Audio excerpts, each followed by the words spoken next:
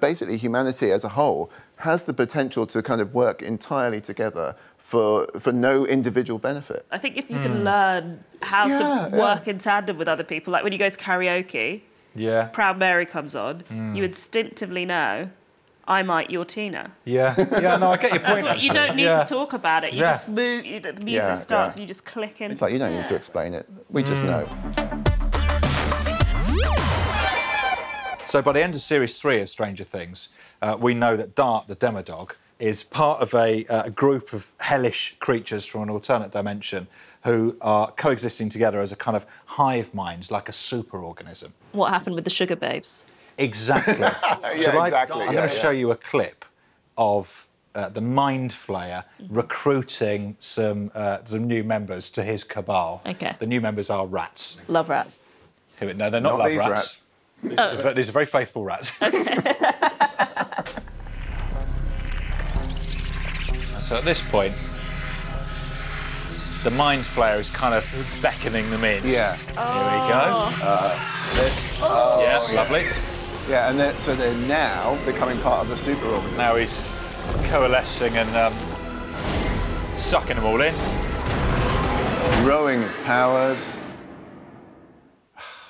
Nothing like that in nature happens exactly. Nothing exactly like but that is like that is the formation of a superorganism. So just bringing organisms together to then mutually exist as one superorganism. Yeah, so you can think of it. It's like you can think of an ant colony sometimes as a superorganism in that yes, it's made up of lots of individual ants, but they all work together and cooperate together to do amazing things, and they all have different roles to play within the organism that is the ant colony. So you can think of it either as one superorganism or lots of little individual organisms. But also the individuals themselves don't really matter. Like they will happily sacrifice themselves for the greater good. Now I realise you've got a lot more questions about superorganisms. Yes, I have. Do I? You are in luck, because I've lined up Gabriella Countourides. I really want to ask you about slime mould, please, because I really love slime mould. What can you tell me about it? So it's basically, it lives normally as unicellular organisms, so just one little cell by itself.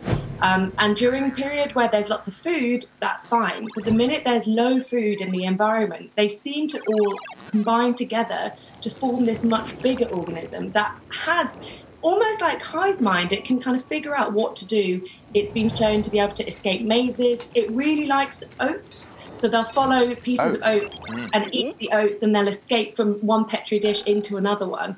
And they kind of have these tentacles that they spread out and figure out where to go. So there's really cool experiments with slime mould. It's a pretty cool thing to study. And like Stranger Things as well, just like tendrils, like gooey tendrils spreading everywhere. And they don't have a brain. There's no brain.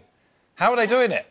Yeah, we don't know what's controlling it. That they're reacting to environmental triggers, but we don't actually understand. You know, how does it decide to go one way or another way? Yeah, because that's exhibiting intelligence. Like if it can come up with the most economical routes to find food, it's reacting to its environment. Like you can't say that's not smart, can you?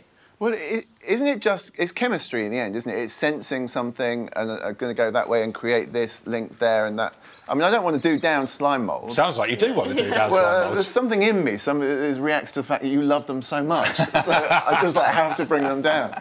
But it's just chemistry, isn't it, right? Well, yeah, but that's what we're doing as well. When it's hot, we're reacting to the environment and we're taking a jumper off or we're putting one on. We also react to kind of environmental triggers. We're just a bit bigger than slime mould, although slime mould can actually... You're no better than a slime mould, Michael.